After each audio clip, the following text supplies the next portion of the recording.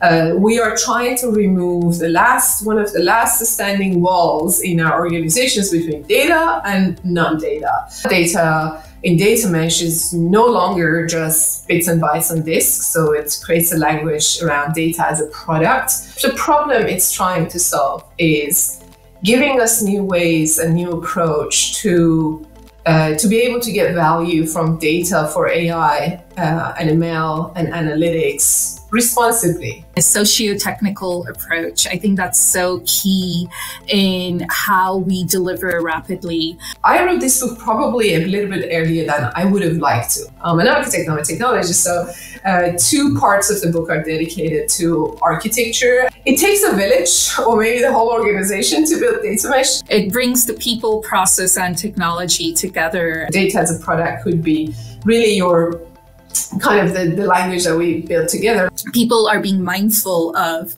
what are their criteria and then pick the technology over technology first. The one thing that data mesh really strives to solve is change.